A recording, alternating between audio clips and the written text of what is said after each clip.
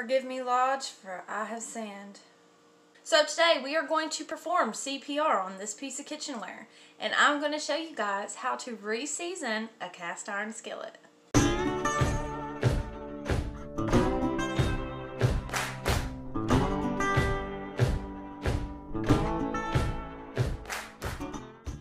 Hey you guys, what's up? Welcome back to our YouTube channel. This is Becky with thankfulrootsdalrymplefarms, and today I need to be honest with you guys. I'm ashamed to even tell you. Let me tell a story first. So I'd used my cast iron skillet for taking a few pictures, and I didn't actually like cook with it or anything. I just had it out. It was a prop, you know. I used it for pictures for the blog. So we had somewhere we had to go. I left it out on the table. When we got back home, I'd pretty much forgot about it. The kids come in and they spilled their pop right into my cast iron skillet. My cast iron skillet was involved in an accident. It was a hit and run. I'm pretty sure they were underage. So I threw it into the sink because I had this mess to clean up, you know, and so I threw it in there. Just set it in the sink. I was like, I'll take care of it in a bit. Cleaned up this mess.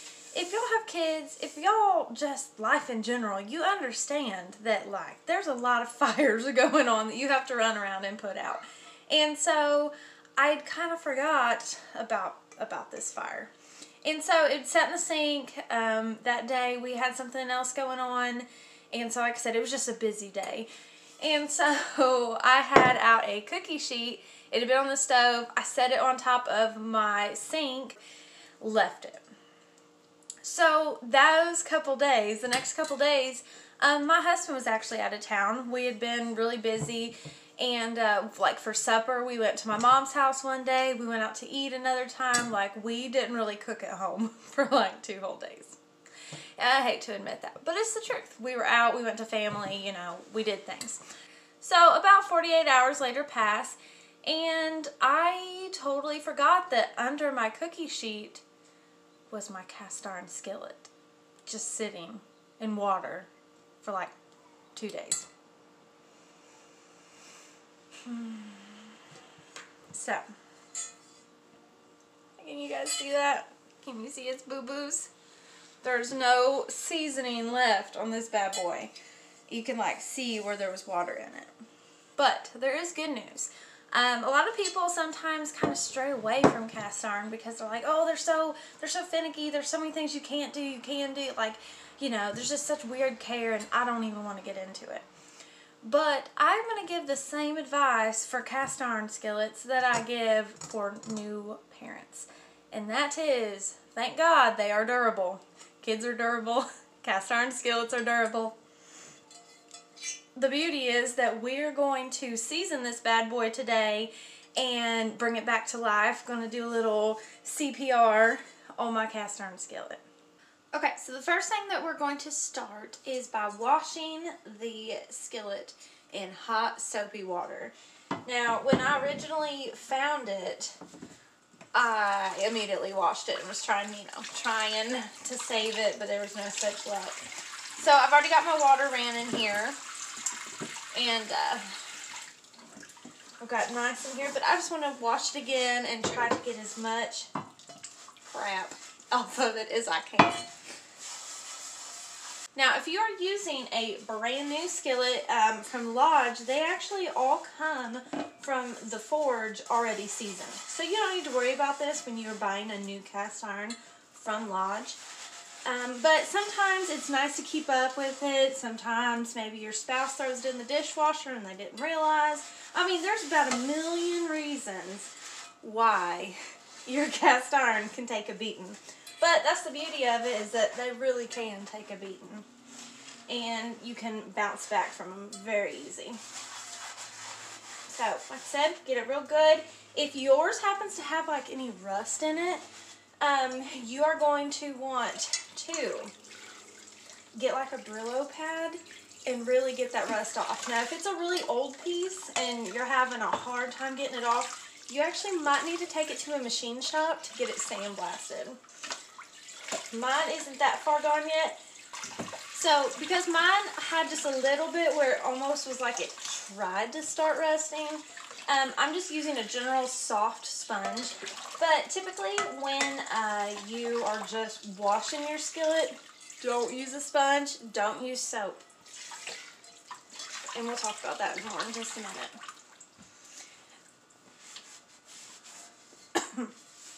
So, we're going to dry it off really good inside and out, get it perfectly dry.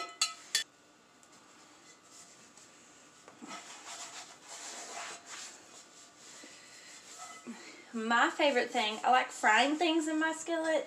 I also really like making cornbread. I think nothing makes cornbread turn out better than a cast iron skillet.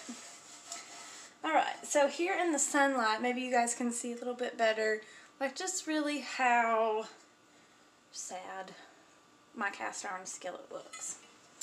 Okay, gonna get to seasoning. So there's very few things that you need in order to re-season a skillet. Obviously you need a boo-booed skillet. You need some all vegetable shortening like Crisco. I just have the generic version, but you need some Crisco. And then inside your oven, you're going to want to preheat it. If you have a regular stove, 375.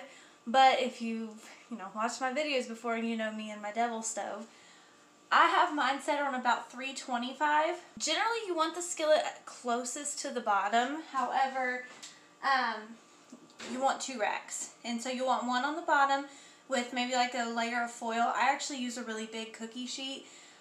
So that way it will catch anything just in case, like, if stuff starts sweating and dripping off of this, it'll catch it and it's not just going to go straight into your oven. So I'm going to show you guys how I have mine set up. And cookie sheet is on the very bottom. And then the rack that my cast iron is going to sit on is directly in the rung above that bottom one. So my stove just gets way too hot. But if you have a regular stove, 375, put yours at the very bottom. You guys did just see me wash my hands, so I promise that they are clean. I did take my rings off in order to do this, so that way my rings aren't covered in grease, and you might want to do the same. So what I do is I take a spoon, scoop out a big old hunk of vegetable oil, using your hands. Sorry y'all, you're going to have to get a little dirty. You need to lather, absolutely lather your skillet up.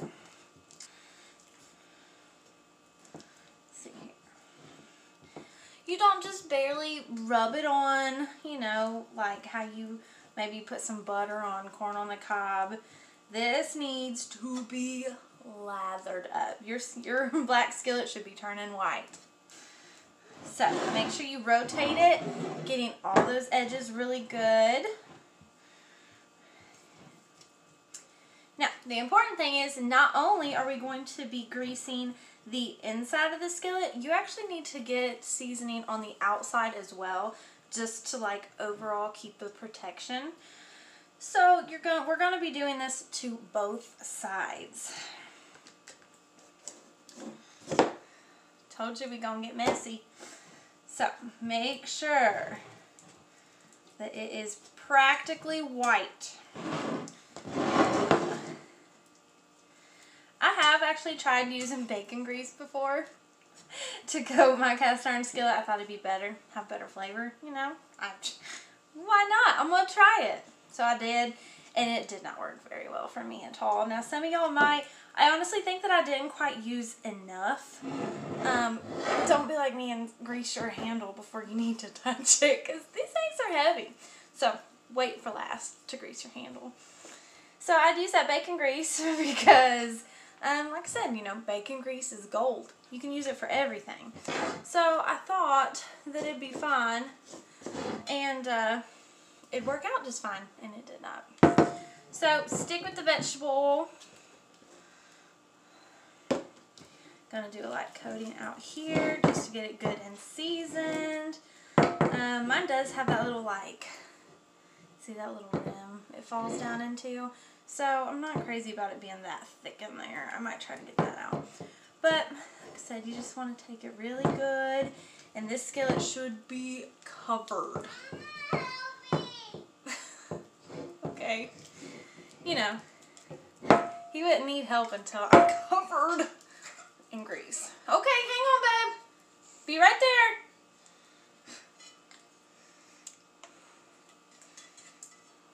Try to make it smooth and pretty. Voila, we're gonna stick it in the oven.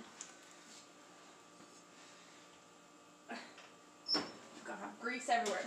So what you're gonna do is actually bake it upside down.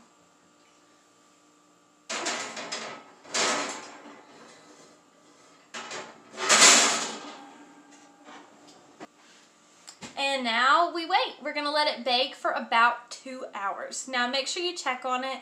Make sure it's not getting way too hot, but I think actually the Lodge cookware recommends baking it for an hour, but my granny and in my family, we've always let it cook for way longer. So we're gonna check on it in 2 hours. Gonna go wash my hands. You guys, somehow when I plopped that bad boy in there, it missed my whole baking sheet. So I do have now stuff that's dripped into the bottom of my stinking oven. Started smoking in here like a bar in the 80s, and now my whole house,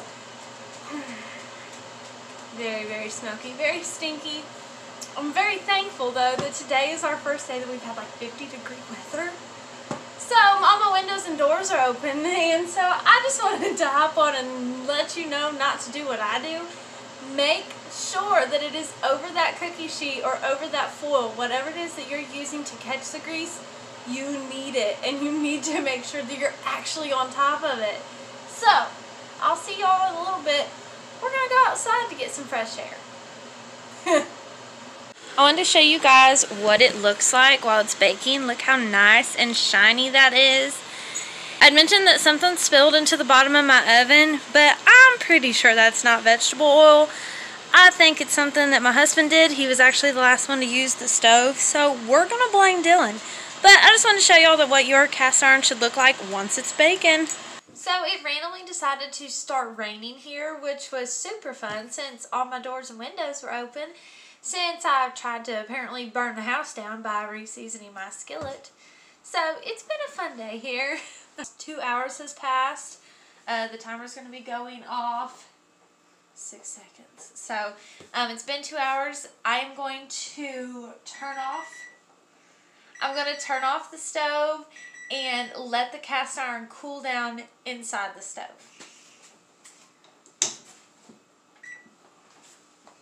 I'll see you guys in just a minute. Okay, it's actually been about 3 hours since I started baking. It took an hour for the skillet to cool down. So let's see what it looks like.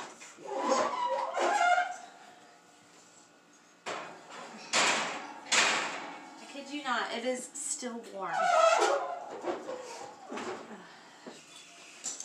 Ta-da! Do you see how like beautiful, shiny that is on the back side? It seriously feels like there's like a plastic coating on it. It turned out perfect. I don't see any problems. Sometimes, you know, you might need to just like wipe it out because where it sat on the wire rack, that's how mine is anyway, it does have a couple little spots where I just kind of have to smooth it. And so now we are just going to wipe it out. Okay, so now I'm just going to give it a really quick wipe down. Just to make sure, like I said, anywhere like where it was laying on the rack, it might have a little bit of residue. Because there's nothing worse than having a heavy old skillet full of food and then it's slicker than snot and you're struggling to hold on to it. So hopefully you guys can see how nice, shiny, smooth, beautiful my skillet is. Like I said, I'm not kidding. These babies are so durable. They truly can take a beating, come back to life. All you got to do is just take good care of them. Even if you mess up, you know, it's still a learning curve. So even if you mess up, wash it with soap, use a sponge, don't think about it. I can't tell you how many times, honestly, like, that's what happened to me, where you just doing dishes, you grab it, you start, and you're like, oh no! So this is easy. I really do recommend cast iron. It is better for you. You know, you don't have to worry about any type of coating chipping off into your food Actually, some people even believe that it infuses the food with iron and it helps with your iron intake. And I'm just really happy. So shiny. Can't quit looking at it. So really quick, I did want to go over the care of a cast iron skillet or any type of cast iron cookware. You want to make sure that you never use an abrasive sponge and don't use soap. I have this, it's actually from Lodge, and it's a pretty soft bristle brush, so anytime that there's food in it, I can use this to scrub it out, and it really is truly easy if you just wash the skillet after you use it, and then completely and totally dry it once you're done washing it. It's going to look this shiny, this pretty every time. So, that is all that I have for you guys today. Thank you for joining me. I hope that... So that's it. That is all that I have for you guys today. I hope you go and make some delicious cornbread or fry some good chicken or do something amazing in your skillet. So as always, thank you for watching. Please subscribe to the channel. If you like this video, please give it a thumbs up. Come find us on Facebook, Instagram, and Pinterest, all at the handle name of Thankful Roots. And check back on our YouTube often. On Mondays, we talk about gardening. Wednesday's chickens, and Friday is for fixins. And so, you know, here we're all about good food, homegrown life. So I hope you join us. I hope you come grow with us and check back with us soon. And I'll see you guys later.